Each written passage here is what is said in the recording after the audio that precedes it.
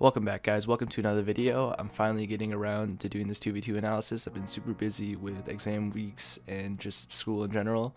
But here I'm going to come back with a 2v2 analysis where this, I believe, is one of the best ways to improve your gameplay and decision making. And it's really what pushed me from upper champ 1 / lower champ 2 into grand champ. Honestly, the decision making is one of the best things you need to improve in order to push into the upper champs. So by champ 2 you already have mechanics down for the most part, and it's just about getting faster and being where you need to be. So one of the best ways to do that is watching your replays. I have a replay here. It's a tight game, 2-1, and I have Epic Pen up and ready to go. I haven't used it before, so bear with me on that one. So I'm going to switch to my player cam here, turn down the volume a little bit. Should be good, and then we'll go here and I'll go through it. If you hear my keyboard and mouse, it's just because it's loud. So on kickoffs you want to generally try to win it and make it as easy for your teammate as possible. So this touch was bad. I shouldn't have taken that touch there. I just had to get a bump in order to have it be able to recover here. I can follow this up fast. I messed up this dribble here really bad. That guy kind of scared me, not gonna lie. So here I gotta wait for his touch. I have to jump early, otherwise he's gonna be able to get a free shot. That's a good follow from my teammate. Here I'm just trying to be open for a pass. I see he's gonna start sideways, so I just go back. So he fell there, and I'm not gonna follow this just because it's a waste of boost. Unfortunate touch there. I probably should have left it. I thought I had the read in the right spot, but I should have just done better. There I probably should have saw my teammate jump, but it's not a big deal. I have to jump off his touch. Teammate probably shouldn't have jumped there, but it's okay. He probably didn't know if I was going to get to it.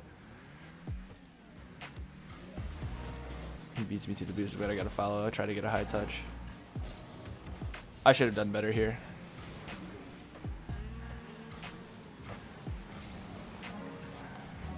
Okay, so here. On this touch, I shouldn't turn in here. Once I can find, oh, that's not what I want to do. Once I can find this Epic Pen here. So here, instead of turning this way like I did, I should rotate out. This is not the right decision. That's not what you want to do. Instead, I should have turned this way and rotated out back. So we can cancel this here and we can watch it. Because this guy that just comes up to the ball is going to clear it big this way. So instead, if I turn this way and go back, I'm already on the receiving end of this.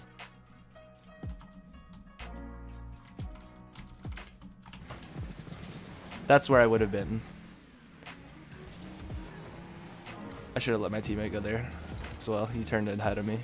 I just had to try to follow it up and just keep him grounded.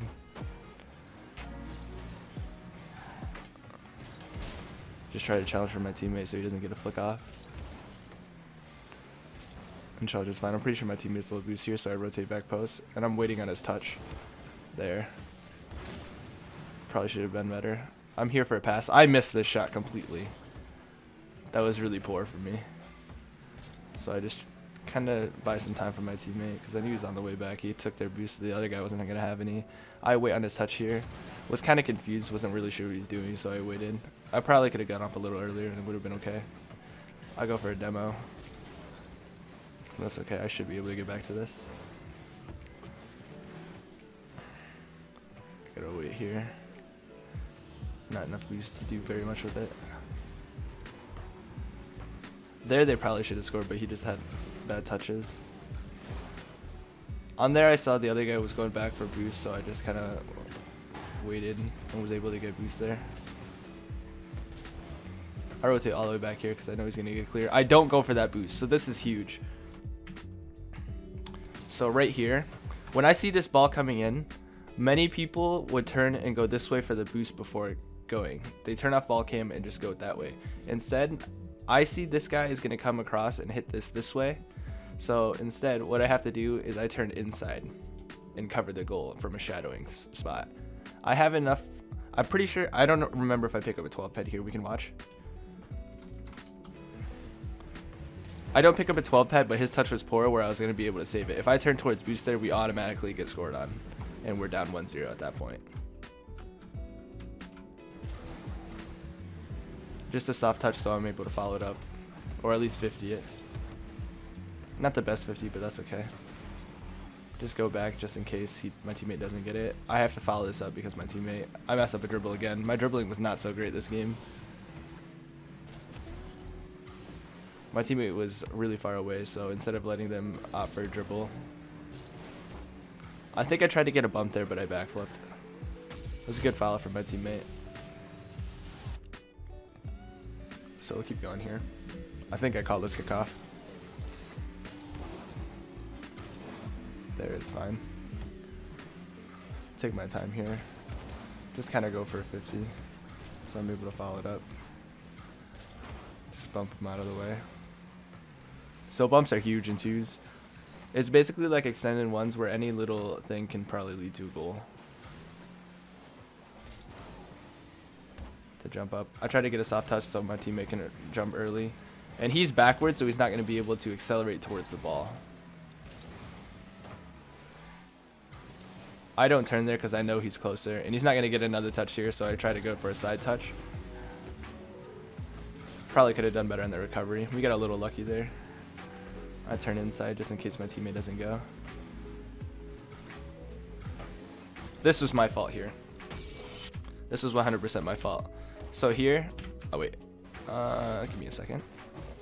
So on this touch, I definitely have enough boost. So here I have 60. And we'll keep going here. I should have gone up for this ball before this guy even turns. So I'll back it up a little bit.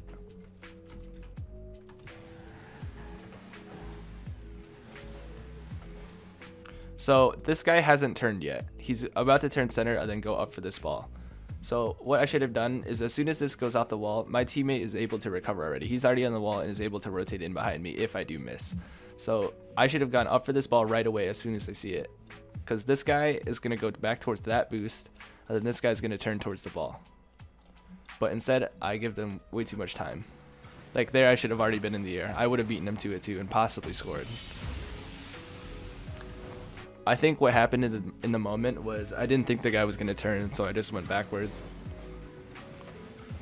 I didn't think he was going to turn as early as he did. Decent 50 there. I turned towards the ball because I saw the other guy was going towards boost. I missed the boost, so I'm not going to turn again towards the boost. I just try to stay close. He misses here, and my teammate's back, so I'm able to go for boost there. I think I just miscalculated the jump. So I go towards boost. The guy's going towards the mid boost, so he doesn't have any boost. He gets demoed anyway by my teammate. This is what I should have done in the first one. I probably should have scored there, but that's okay. Not the best 50 for my teammate, but it should be okay. There I had to pre-jump his save. And then there should be a free goal for us. So 13 seconds left. I'm going to go in and see what happened, what they did wrong. So I'm going to go back. As soon as I get the right tab open. Here we go. I'm going to go back here. So what happened? I'm going to go to my cursor here. And then player view. Let's see what Jax does. So here he just misses. Teammate gets a 50. He should have scored that 100%. I don't know if he tried to pass it or just missed it. But he sees his teammate going left. Doesn't really take a peek, so we can see auto cam here. That works just fine. His teammate's going for boost, so I don't know if he just assumed that the teammate was going to be mid. But I had to pre-jump to save, and he had a free goal pretty much. And then we go to Yeet, Sheik Yeet here. So as soon as my teammate turns for this ball, he can see that his teammate is in their goal on the post.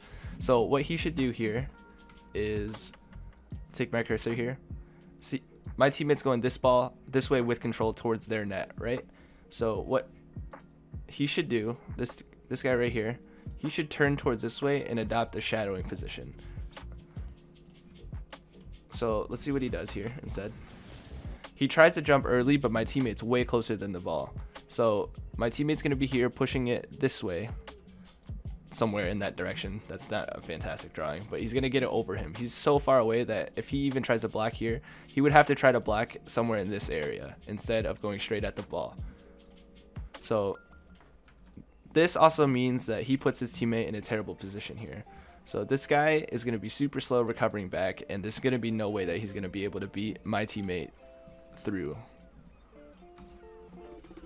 So we just watch it out. He gets beat here. The other teammate's slow, and then he just gets a free goal. It's little things like that and little things you have to watch out for. We'll just watch it out from my perspective here.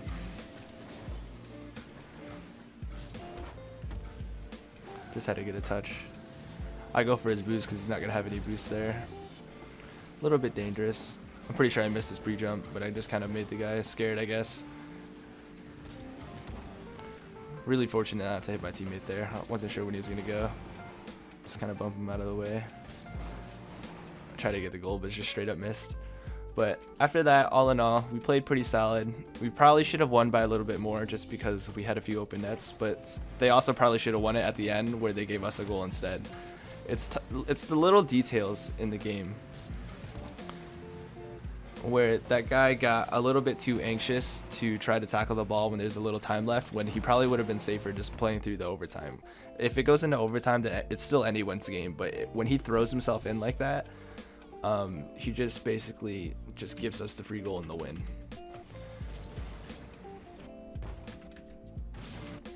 It's just unfortunate. But this is going to be one of my 2v2 analysis for now. If you want me to do more, then let me know in a comment below. If you want me to do one of your analysis, then put a comment in the bottom and just let me know, and then I can get you in our Discord or something, and we'll be able to show you a replay, and I'll do a replay on that a little bit more in depth too. Thanks for watching, guys, and until next time, peace.